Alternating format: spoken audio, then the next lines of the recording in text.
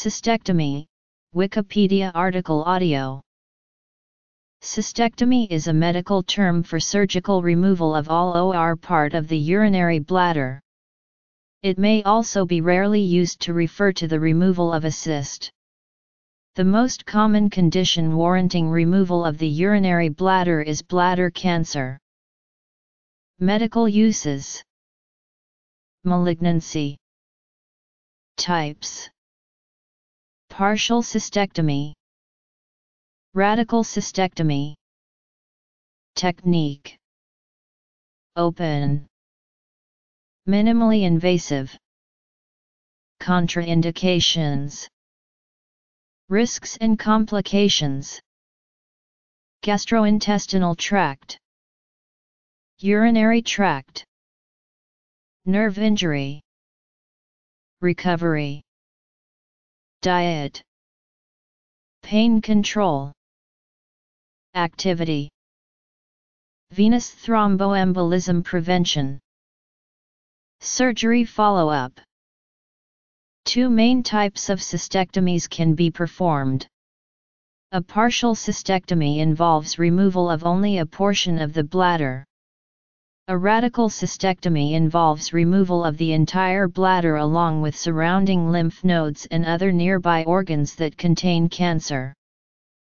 Evaluation of the tissue removed during cystectomy and lymph node dissection aids in determining pathological cancer staging.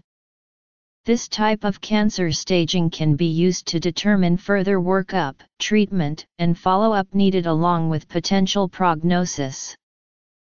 After the bladder has been removed, a urinary diversion is necessary to allow elimination of urine. Radical cystectomy is the recommended treatment for bladder cancer that has invaded the muscle of the bladder. Cystectomy may also be recommended for individuals with a high risk of cancer progression or failure of the cancer to respond to less invasive treatments. When determining the type of cystectomy to be performed, many factors are taken into consideration.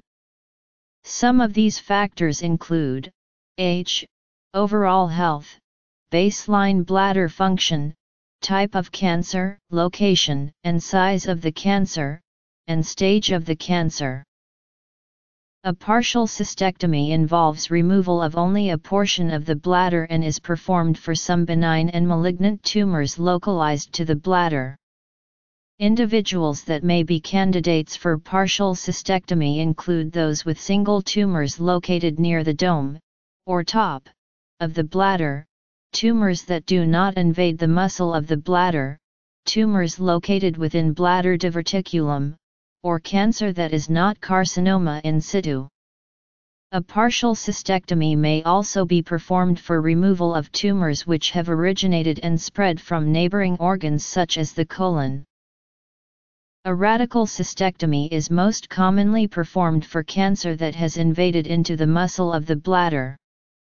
In a radical cystectomy, the bladder is removed along with surrounding lymph nodes and other organs that contain cancer. In men, this could include the prostate and seminal vesicles. In women, this could include a portion of the vagina, uterus, fallopian tubes, and ovaries. In an open radical cystectomy, a large incision is made in the middle of the abdomen from just above or next to the umbilicus to the pubic symphysis. The following information provides general steps to the procedure and may occur in varying order depending on the surgeon. The ureters are located and cut free from the bladder. The bladder is separated from surrounding structures and removed. The urethra, which drains urine from the bladder, may also be removed depending on tumor involvement. In men, the prostate may or may not be removed during this procedure. Pelvic lymph node dissection is performed. A urinary diversion is then created and the free ends of the ureters are reconnected to the diversion. A minimally invasive radical cystectomy, more commonly known as a robot-assisted laparoscopic radical cystectomy, may be an option for individuals depending on several factors including but not limited to their overall health, body mass index, number, and types of previous surgeries, along with the location and size of the bladder cancer.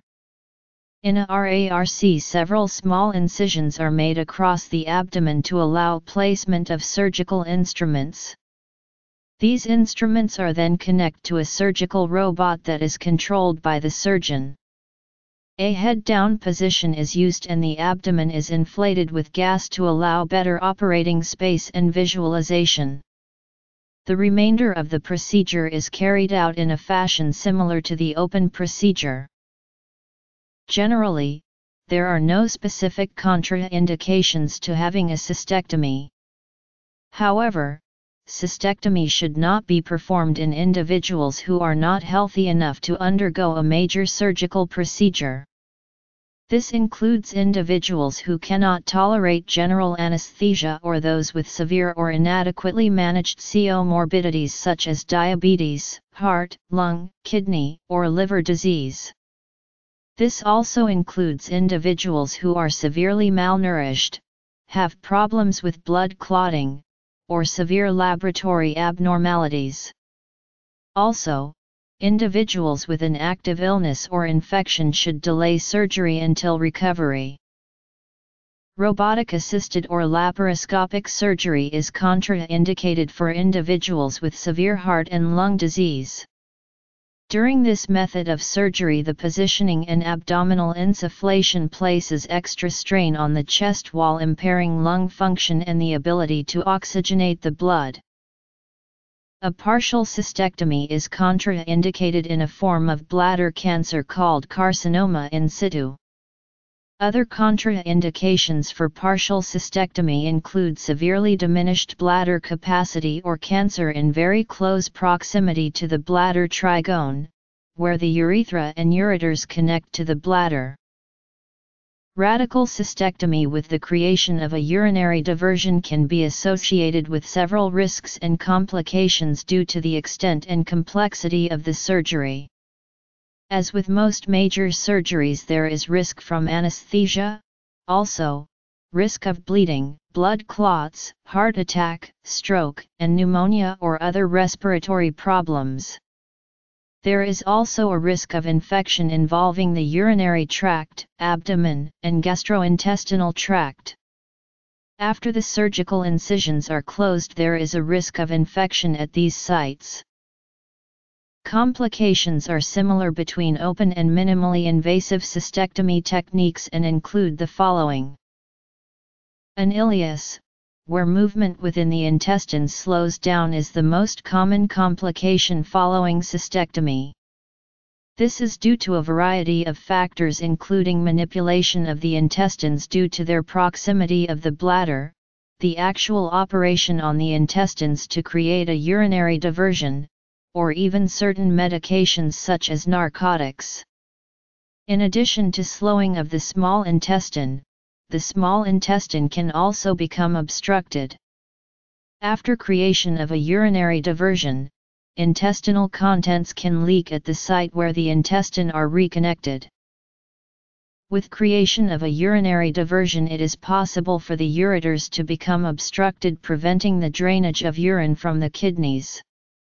If this occurs, another procedure to insert a percutaneous nephrostomy tube may be needed to allow drainage of urine from the body.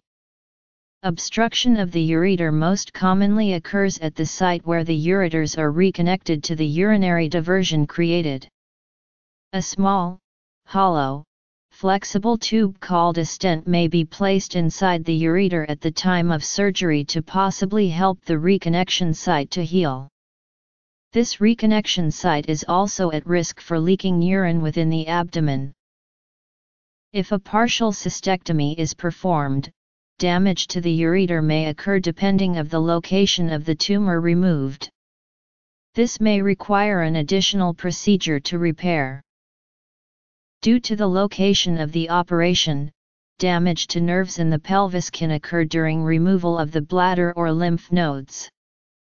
Nerves in this area are responsible for movement and sensation of the legs and include the obturator nerve, the genitofemoral nerve, and the femoral nerve. Any of these complications may require another operation or readmission to the hospital. Immediately after surgery, no food or drink is allowed due to involvement of the gastrointestinal tract in the surgery. The diet will then be slowly advanced to liquids and then solid foods as tolerated. If gastrointestinal complications such as nausea, vomiting, or abdominal bloating occur, the diet may be stopped or advancement of the diet slowed down depending on the severity. Intravenous pain medications such as narcotics are typically used immediately after surgery. Pain medications can be switched to an oral form once a diet is tolerated. Early activity is encouraged after surgery. Individuals may be able to walk and sit in a chair as early as the same day of surgery.